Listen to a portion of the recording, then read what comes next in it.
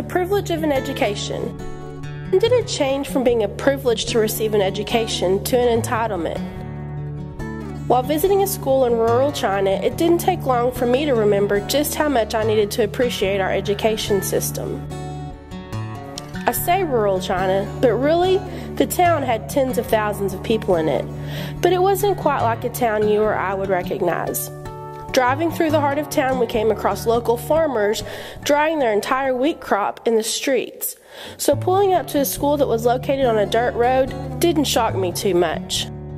What I did find shocking and humbling was what I saw when I went inside the school. The playground, an open courtyard.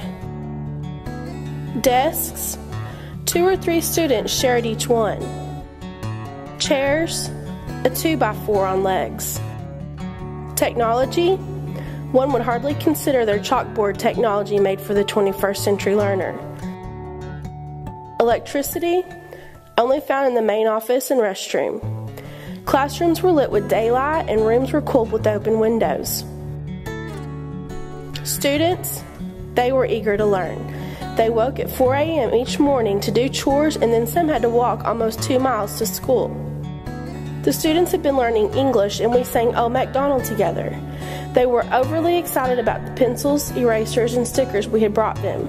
There was a joy and excitement about learning in that classroom. The students there didn't know any different. My students know differently. That's why I show them these pictures at the beginning of each school year, so they will appreciate the education system that they have available to them, understanding that education should be a privilege, not an entitlement.